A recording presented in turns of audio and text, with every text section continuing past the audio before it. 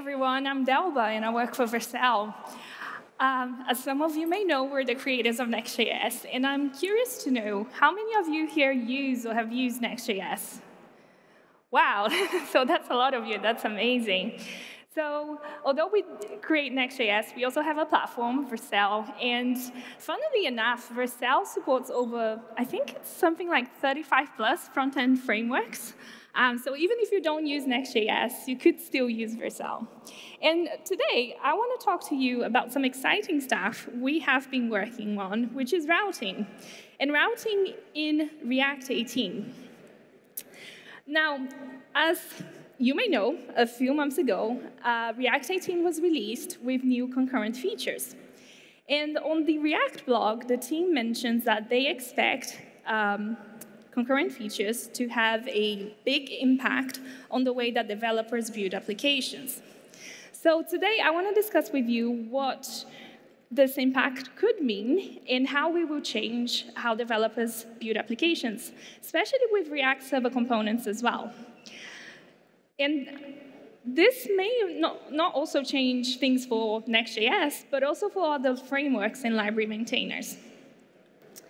And I'm going to specifically look at routing, but I will also mention data fetching and rendering, or as I like to call them, the three pillars of the web, because those terms are very much interconnected. Now, to give everyone here some context, and also the people who might be watching online, I think it's important to just take a step back and look how routing has evolved in front-end applications. Now, please note, I'm going to be condensing years of routing history in like 5 minutes, so there's a lot more nuance. And one way we can look at routing is through the type of applications we can build: multi-page applications, single-page applications, and more recently, hybrid apps. So in the very early web, routing was very straightforward, because if you think about it, each URL mapped to a specific file on a server. And then later on, using dynamic server-side languages, we were able to generate a response from the server for a specific route. In a traditional multi-page application, routing is done on the server, and navigating between pages causes the full page reload that we're all very used to. Now, when native mobile apps came along, they brought smoother transitions and new UI patterns. And single-page applications, you could say, were the web's response to native apps. We wanted our websites to feel like native apps. That is to say, we wanted them to have the same user experience as native apps. And in a traditional single-page application, routing is done on the client side. So on initial load, you may see a white blank screen while the client side fetches and renders the content. Now, when you navigate on a single-page application, the client will dynamically rewrite new content. And for a given route, the client is deciding what content to fetch and render. And last year, Rich Harris, the creator of Svelte, gave an amazing talk on the whole MPA versus SPA debate, where he discussed some of the pros and cons of each. It's a really great talk, and I recommend watching it if you haven't had a chance to do already. But one takeaway from that talk that I want you to remember is that he recognized that there's an emergent pattern in our industry where applications are transitioning between different environments, client or server, and he called those type of applications transitional apps. And transitional apps, they try to combine the benefits of both the client and the server, because if you think about it, why not both? So that's kind of like a broad overview of routing on the web. Now let's zoom in into React. While React didn't invent single-page applications, you could argue that it contributed to their popularity.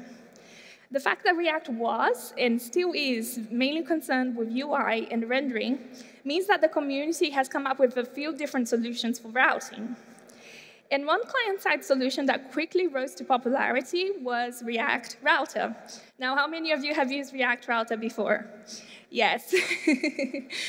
So React Router's approach to routing is what I like to call component-based routing, where you use code to map specific components in your application to your URL path. And if you combine it with a toolchain like Create React App, then you can easily create single-page applications.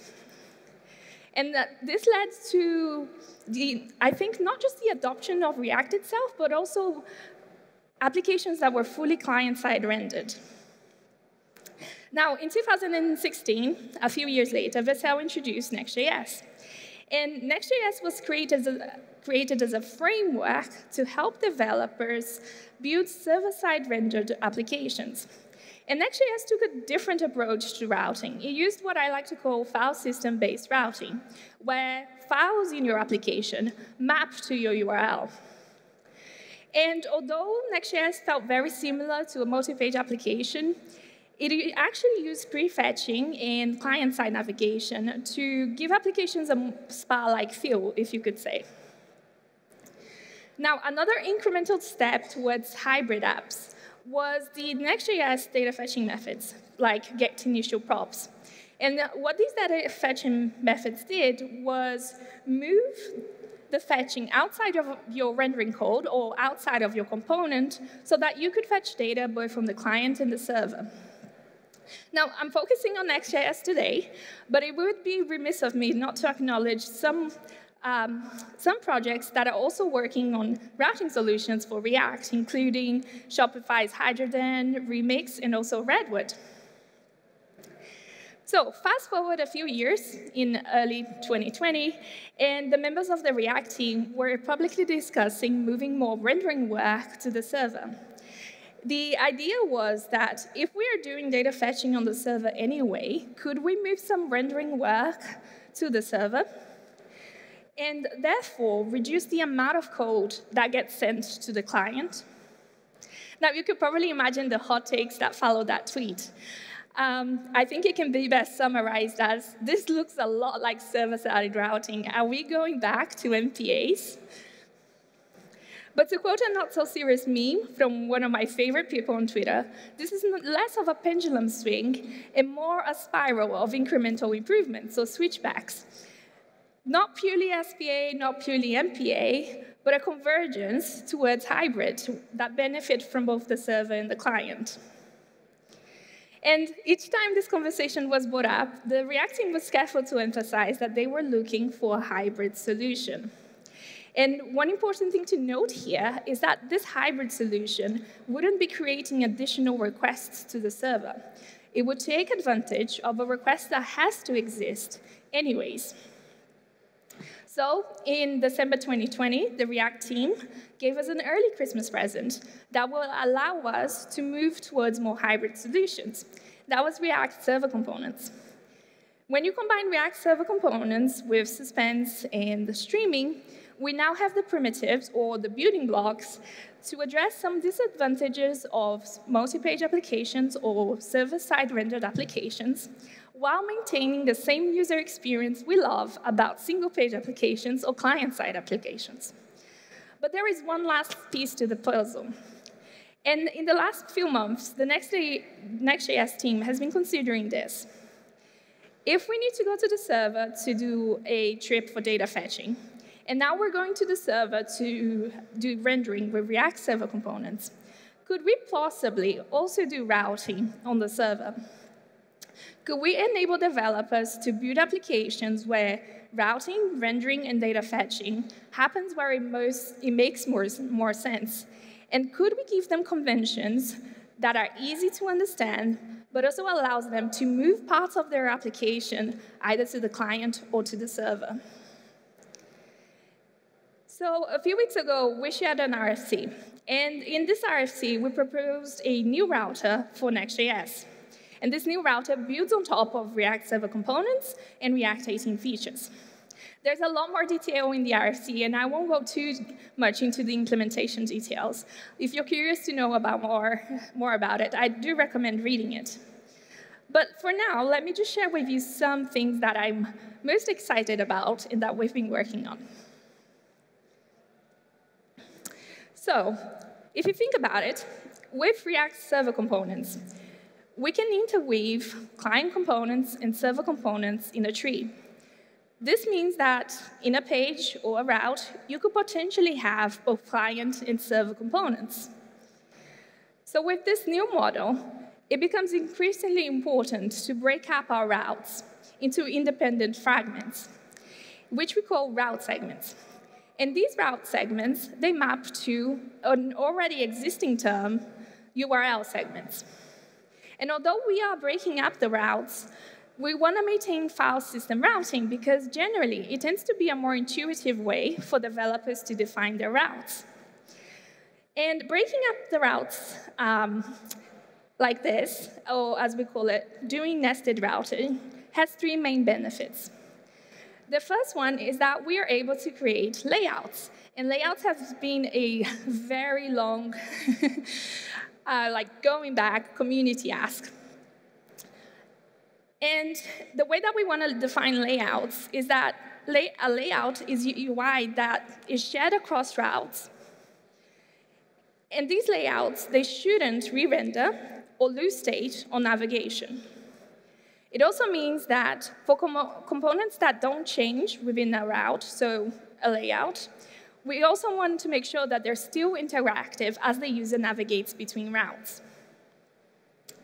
Secondly, if we combine it with server components, that means that on navigation, the server only has to fetch and render the segments that have changed. And we don't have to re-render the whole subtree for that route. And thirdly, we can have more granular control over data fetching. So in Next.js, as you may know, currently we fetch data on the page level. And with this new model, we can fetch data in the segment level. And since we already moved data fetching outside of the rendering code or outside of the components, what we can do now is we can eagerly initiate those requests in parallel. And this reduces what some of you may be familiar with, which is waterfalls. And overall, the amount of time that it takes to load the content of a route is also reduced. So, by building a new router with React Server components, we're able to achieve three things. Reduce the amount of code that we send to the client, reduce the amount of work the server has to do, and also reduce the amount of time that it takes to do that work. Now, if we were to combine it with concurrent features, such as transition, suspense, and the future off-screen component, we can simplify the creation of loading states and improve the navigation experience. For example, if you want to use client-side routing and you are fetching as you render, you may have too many staggered loading states or spinners. So really, what you want to do as a developer is consolidate them into fewer, more meaningful loading indicators. On the other hand, if you are using server-side rendering, you have to fetch and render the content before navigation starts. So your application will appear unresponsive as the work is being done on the server. So in that case, you do want to include loading UI to indicate that work is being done in the background. In either case, we believe the framework should provide an easy convention that will allow developers to create loading states. Now, we can also improve the navigation experience further by pre-rendering a very small but meaningful part of your screen. So this means that when you navigate between screens, the navigation will be immediate, and the user might see something like a cover photo or a title before or the rest of the content loads. And in a similar fashion, and this one is one of my favorites, is that we will be able to stash routes. And what that means is that we can stop the previous routes and then pre-render future routes so that when the user navigates between the routes, we restore the state. Now, I'm running a little bit out of time, so I'm just going to skip these two slides. But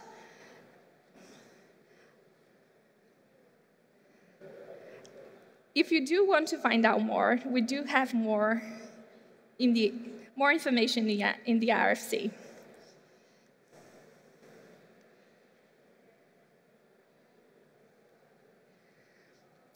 What I wanted to highlight here today is that